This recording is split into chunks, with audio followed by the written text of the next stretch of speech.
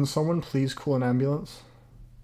Smote Reverser is the latest album from OCs, and I'm sorry, this album title is so fucking great. It's called Smote Reverser. That's such a sick name. I don't know what... Oh, the cover is so, like, intimidating and just apocalyptic and fucking cool. Like, man, in regards to just, like, presentate, like, the title, cover, hey.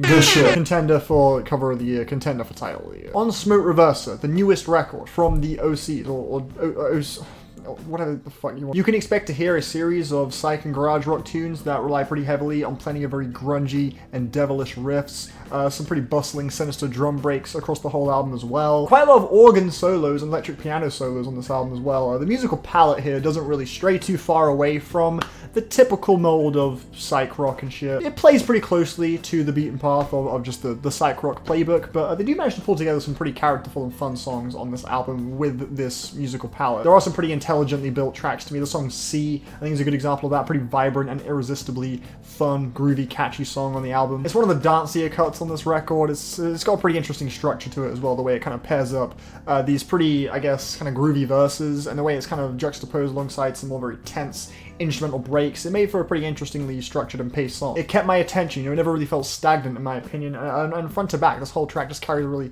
sort of cheerful tone, which makes it quite a standout moment on the album, because quite a lot of the material here does feel like the cover, very just apocalyptic and sinister. Especially the song Overthrown, which comes right after the song C. You know, that juxtapositioning is pretty harsh and brutal.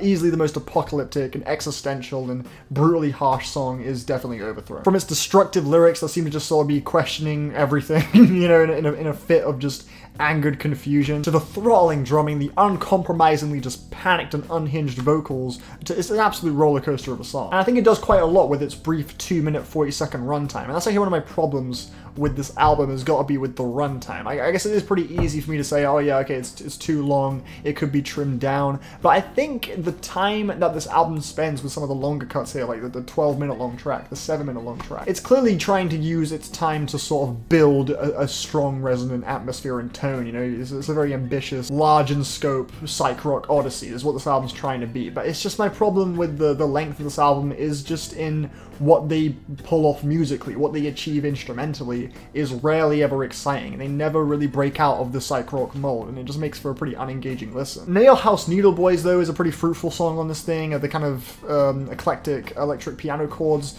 on this track gave it a pretty nice, fruitful feel. The grungy riffs that pop in the song are also pretty provocative and menacing. Abysmal Urn is one of the more upbeat and exciting moments too, some pretty catchy riffs on this track. Last Piece does have a pretty interesting progression going on, the way it kind of starts off, kind of chugs along, sort of lulls you into this false sense of security before hammering down into this pretty aggressive drum break that is one of the more, I guess, you know, in-your-face and brutal moments on the album. The guitar solos all over the song, flies bump against the glass, the use of whammy and feedback effects and shit made for a pretty a fun song overall. I like the way the organs in the back just gave the song a little bit more emotional nuance as the solos sort of, what the fuck, I'm trying to record. The song just kind of continuously developed and blossomed into really interesting areas, and the organs in the back just gave it all that much more impact and weight. But yeah, I find it really difficult to get excited about most of the material on this album, unfortunately, especially with that 12-minute long song, which can fuck off, because nothing interesting happens at any point during its entire 12-minute runtime. It's just totally boring, in my opinion. It meandered so much, it just failed to prick my ears up at any point, which is kind of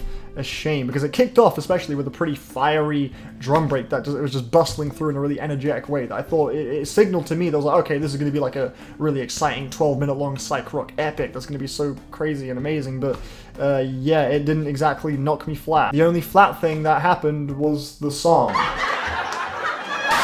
There were a few pretty unnerving, winding guitar solos that were kind of cool. There were a few points where the drums sort of picked up in intensity and they were sort of building up and it was kind of interesting. But for the most part, yeah, this was just 12 minutes of nothing. And it just seemed like a really inessential song despite being, you know, what seems like the album's big centerpiece. Just the way the songs are paced generally on this album, they're not very dynamic or anything like that, really. The songs just normally, they just kind of find a pretty safe pocket, a pretty safe groove within the first, like, 30 seconds or so of the track. And then they just kind of run with that without really introducing many sort of interesting dynamic changes. They just kind of stick to the typical psych rock playbook, and there's not really exactly many unpredictable instrumental flourishes on these songs most of the time. It's just a bit of a safe listen. I think Moonbog was easily the safest on the album though. This track was so unengaging to me. Like, the guitar timbres on this thing were so grating and cheesy. Some of the solos, the way they were mixed in, was fucking awful. And vocally, the lead singer was like barely trying on this fucking track. And lyrically, it's clear this song, I think it's trying to build just this really twisted,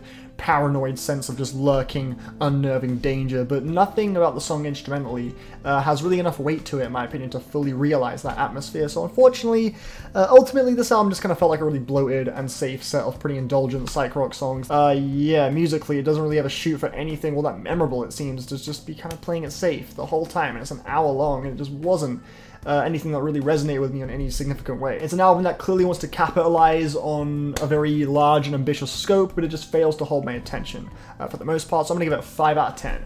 That's how I'm feeling on the OC. Fuck. OC. I can't not call him the OC. I'm sorry, it's fucking hard. It's not hard. I could do it, but like, shut up. OC's, their new album, Smote Reverser. Those are my thoughts. Go check it out if you want. If you're looking for some good old psych rock, you know, if you're a fan of King Gizzard and Ty Segall and shit, this might be up your street. But yeah, for me, it's a 5. So those are my thoughts on that. Cool. Fucking bye.